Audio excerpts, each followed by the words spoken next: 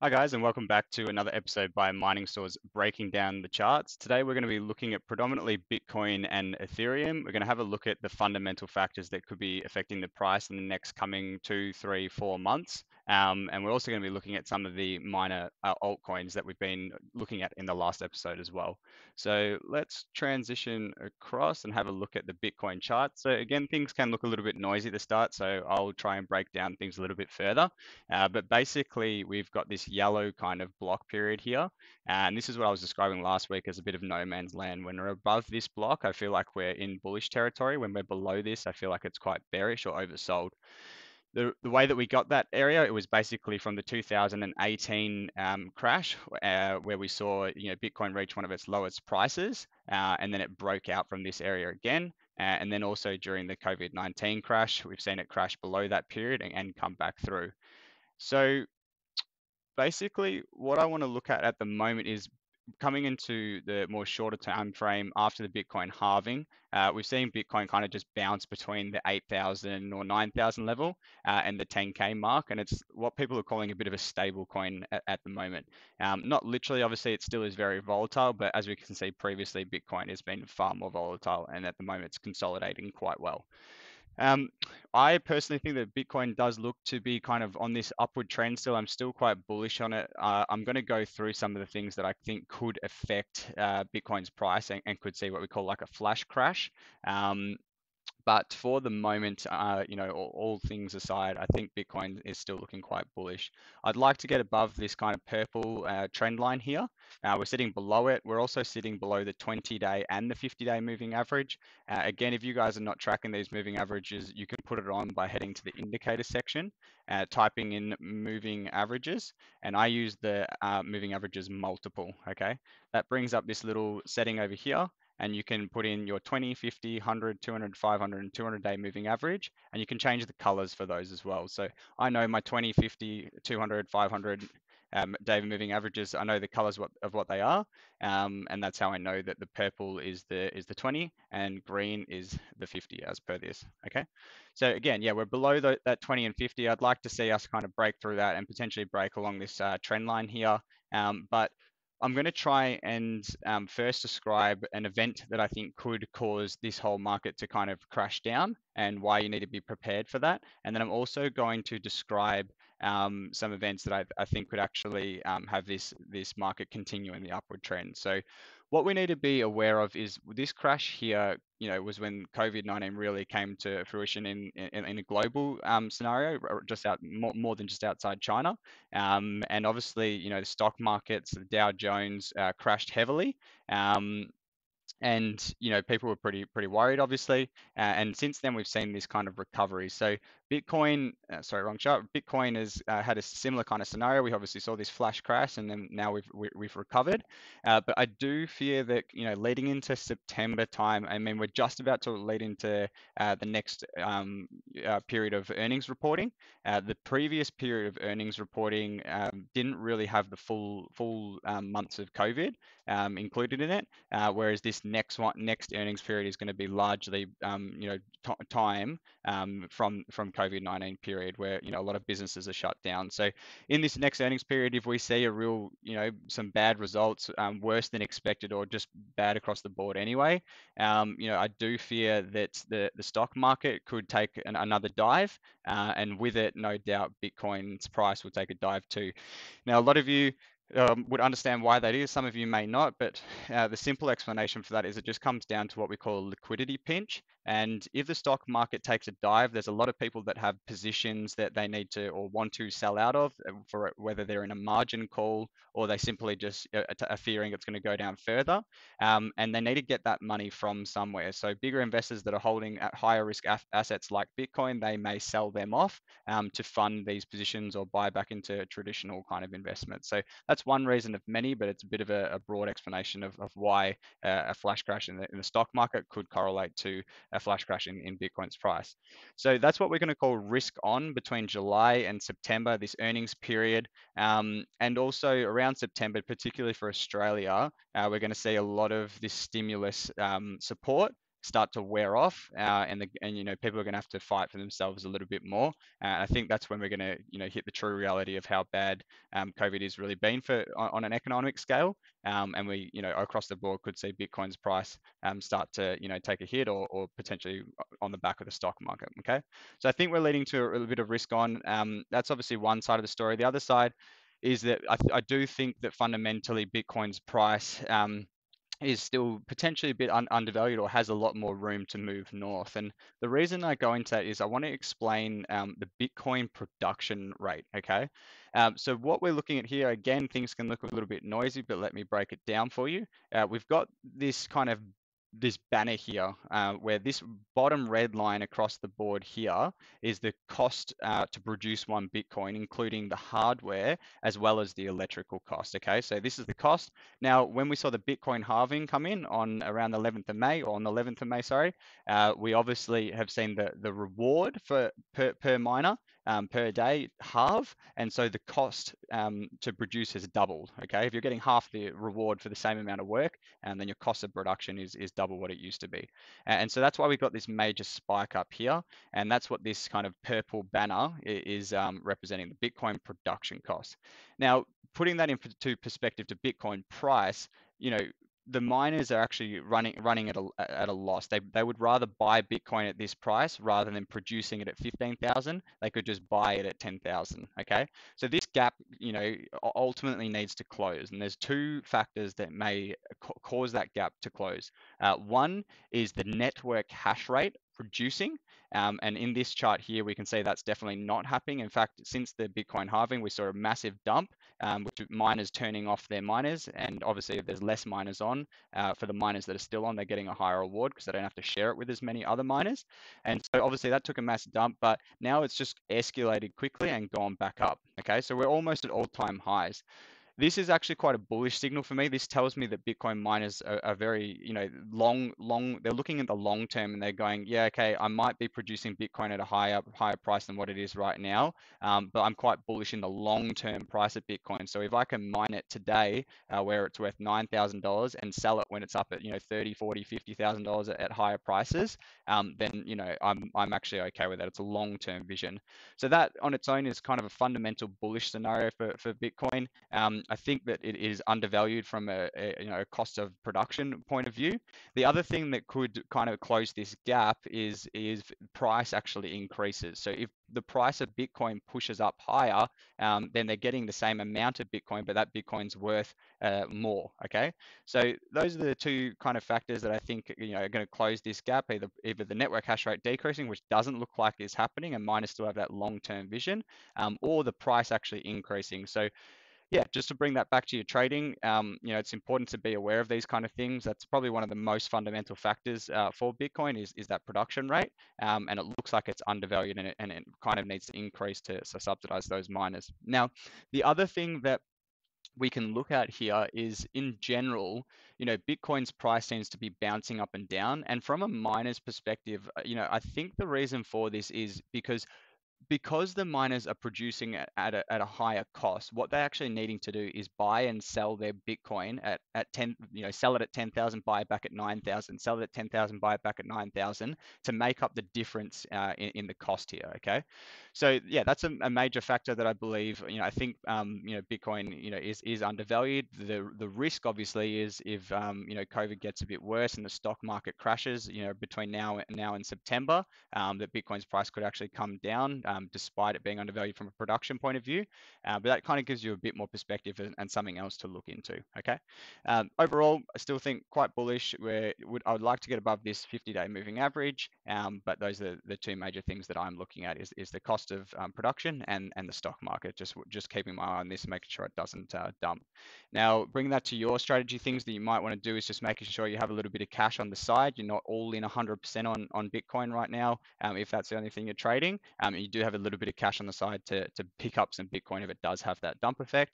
Other thing you can do is be hedging, so using things like FTX market or any CFD platform, and actually putting some shorts of the equivalent exposure. So if you're holding $10,000 worth of Bitcoin, you might want to put a short on for $10,000, and that'll make sure that you're in a break-even position minus some fees that you'll pay to hold that contract. Okay. Moving on, let's have a look into Ethereum. So obviously, Ethereum is probably one of my favorite coins, if not my favorite, from a developer's point of view and contribution to the space. There's more developers on this project than anywhere else. It's a smart contract project, and I think it's got huge potential to advance in price in the next 5 or even less years. So a lot of the Ethereum that I do acquire, I'm just holding. Now, it's great news for Ethereum. For what people don't know, or for those people that don't know, sorry, it is a proof of work coin at the moment. So you need a miner to mine, and that's what keeps the blockchain alive. But it is moving to proof of stake, which requires a much less intense computer or expensive computer. But you need to stake 32 Ethereum in order to get rewarded. Okay, that's kind of your contribution to the network, staking rather than spending a lot of money on hardware and electricity. All right, to keep the network secure. So yeah, bringing that back, obviously, if people need to buy this 32 Ethereum and lock it up, that means there's going to be demand to buy the 32 Ethereum and also a reduction in supply because it's being locked up and people can't break that stake, otherwise they won't get the reward. Now, when is this move going to happen? Ethereum 2.0 was meant to happen in July. It's been alluded that, for obvious reasons, COVID and more, that is probably going to be pushed back into later end of the year. So risk on would be if this keeps just getting delayed, that's going to be seen as a bit of a failure and not a good thing for the Ethereum project, not hitting targets. People get a bit iffy about these kind of things.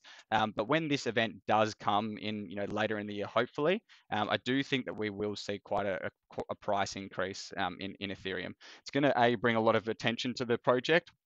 It'll be the most talked about thing, just like the Bitcoin halving was at the point in time. A lot of people have a long-term view of Ethereum. It's a HODL project that they want to hold for a long time, and so people will be buying up that 32 Ethereum and locking up the supply.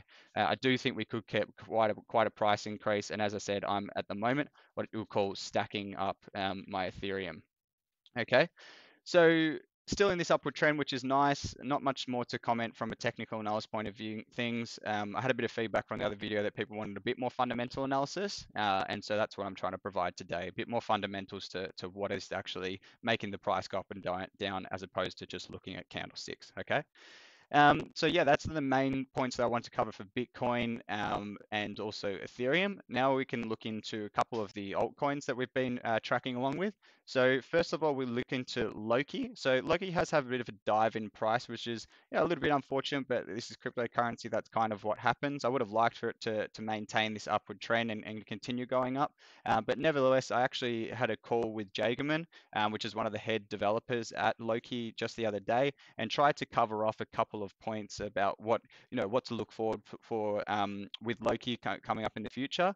Without getting too technical, there are some major changes coming towards the code, and that's actually going to be changing things where you'll actually be able to pay someone and be able to transfer that payment instantly. So currently the way that Loki is set up, unfortunately, what happens is when you transfer someone, you've got to wait a certain amount of blocks before that payment can then pass on. I think it's about 15 or so minutes, and that can be a bit of a pain for some people. So it's called Blink payments. That's the upgrade that's coming through, and yeah, I think that is probably one of the most painful things for myself as a Loki user. That say Cal, my business partner transfers me 10,000 Loki, and I'm in a bit of a rush and I actually want to pass that on to someone else to pay for things. I've got to wait 15 or so minutes. It's just not efficient.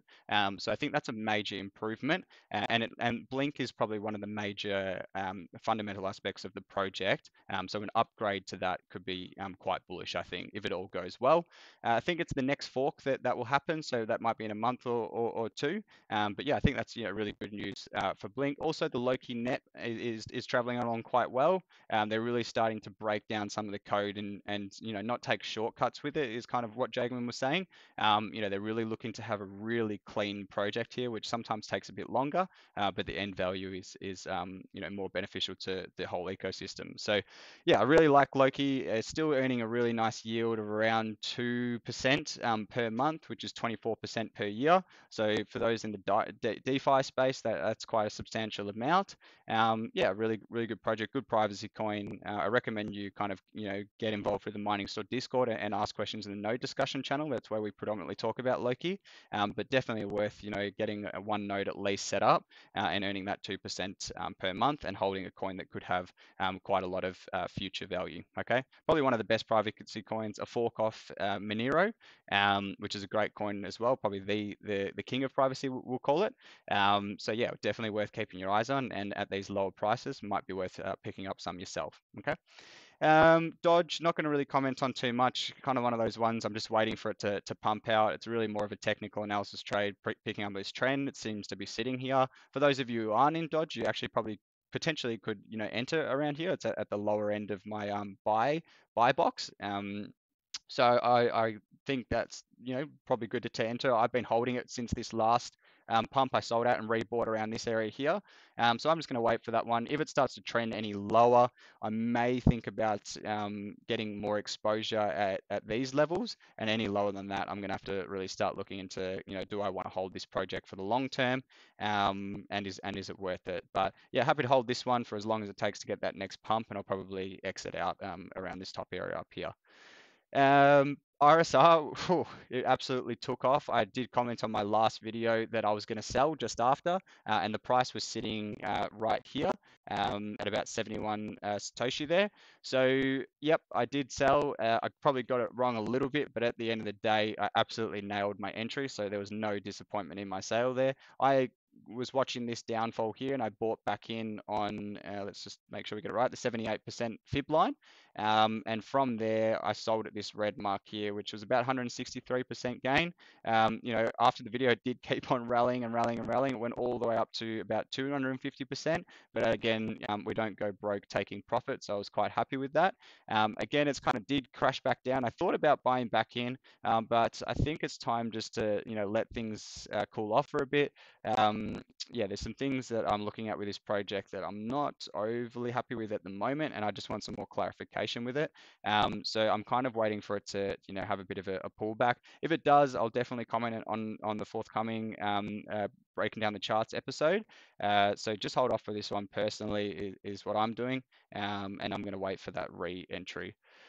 Looking into Handshake, one of the coins we've been mining, still kind of just tracking along this lower level, similar to Doge. I'm just waiting for some positive price action before I comment any further. Happy to just to hold this bag that I have here. If we still get this landslide down, potentially I might think about selling out and what I call cutting my losses. But the coin launched at this price here. We're pretty close to the coin launch price. So I'm just going to wait for some positive price action on that one.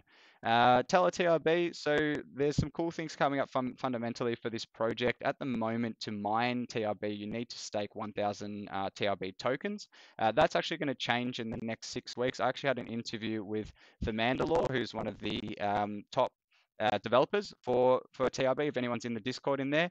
Really cool guy. It was really nice to meet him. And he shared some things about TRB with me, why they have this kind of disputes situation. Again, don't want to go too much into the technicals with everyone, but basically the one thing I do want to comment is at the moment you need 1,000 TRB to stake a node, so you can mine the project. That's actually going to move to 6,000 in the next 4 to 6 weeks. Okay, so again, similar to Ethereum, if more coins are being staked, that means less coins are in circulation, and that usually has a positive price impact. So that along with the actual mining emission curve for TRB. I might actually try get that up quickly if I can. Coin market cap, and this is just probably a good demonstration of how I go about finding these things as well. So I can go to the Tellor project and then go on to their website here. And on their website, if I just open up their white paper, for those of you that don't know, the white paper is where you'll get all of the information about the introduction background of a project. If I scroll down to just have a look at how the mining emission curve actually works, as you can see here, we're currently sitting, where are we? So we're in the 2020.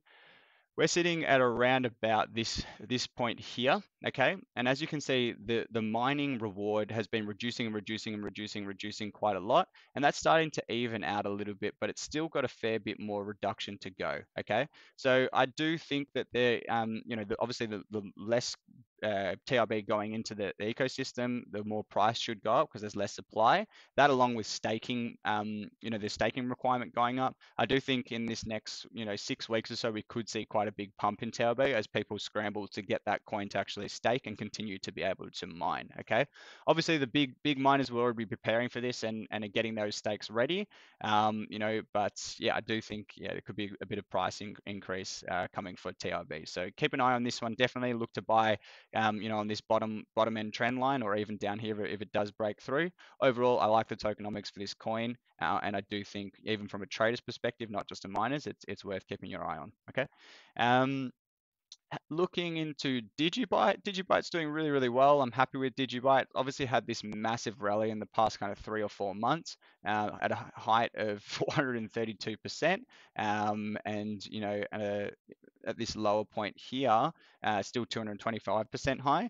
Recently, it's just gone up from that lower point here up to here, a solid 20% over the past coming weeks. So it's still got this positive price action. It was listed on Binance Exchange. That was what this pump was here.